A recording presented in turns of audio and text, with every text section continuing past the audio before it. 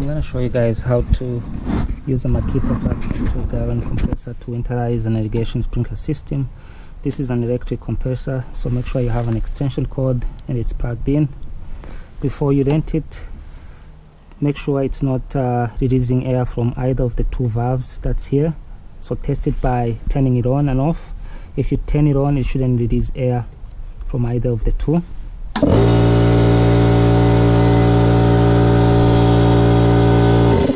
So this one is good. There's another valve at the bottom. I don't know if we can see it right there.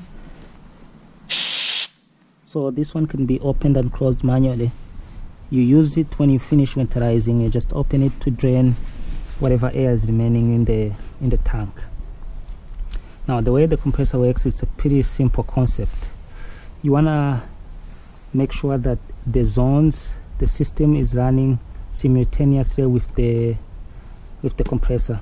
So right now zone 1 is running for 5 minutes, and what I'm gonna do is I'm gonna build pressure to somewhere between 100 and 140, and that can also be regulated using this over here. So if it's going up to 80, you can increase it so that it goes up to 120 or 140. You don't want to go past 140. It's unnecessary. You might damage the sprinkler heads. So you build pressure, you plug into the compressor, and then it clears any remaining water into the running zone. And once you have that, you do it twice for every zone. You go through zone 1, zone 2, depending on how many zones you have, until you finish. So I'm going to show you how you actually connect the compressor to the sprinkler system. So there's a cord like this that's used for the air that's moving from the compressor to the irrigation system. The way you plug it in is you just pull this backwards, you put the cord in, and you let it hot. Okay, so I had to use 2 cords because my connecting point is a little bit far. Now for the cord, everywhere it's the same concept. You pull to remove or to connect. You pull this part, you plug in, you release. So now it's firm. So the air will be moving this side.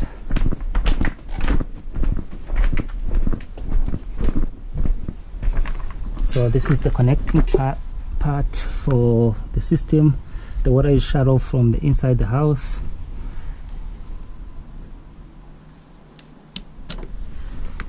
And you need an adapter like this that you can buy online for around $5, or you can make one of your own to be able to connect this hose to the tap.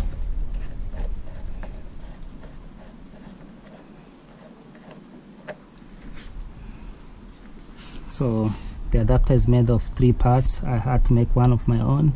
So this is a 3/4 by 1/2 inch female to female adapter, and then this is a 1/2 inch by 3/8 male to female, and then there's this connecting part, this adapter for the hose. So I'll put that there and connect. Now since zone 1 is running, okay, let me just turn on another zone manually.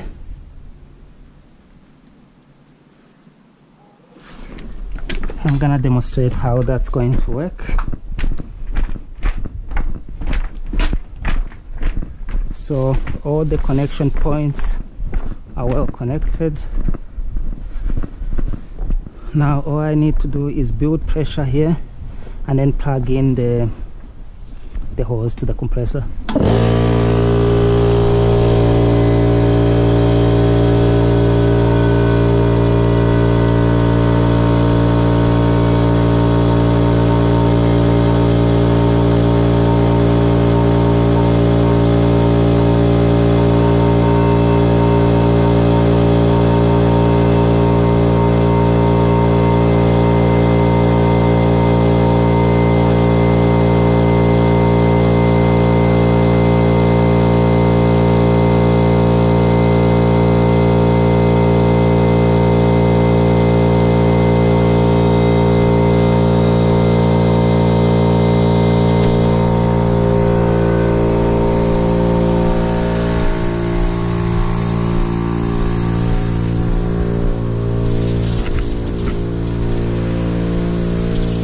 So right now the compressor is releasing air and it's going back to 0.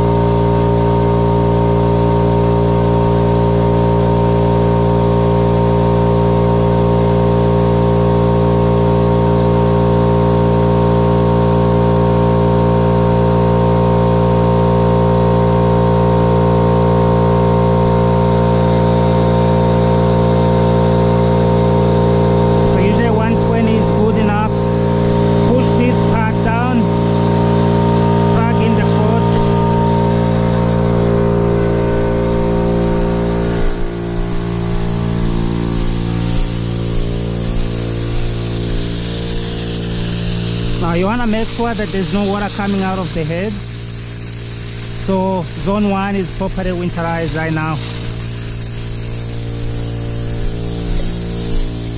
So I'm gonna go to zone 2, repeat the process, let pressure build while zone 2 is running, plug in into the compressor, let air through zone 2. Once zone 2 is winterized, I go to zone 3 until I finish the whole system.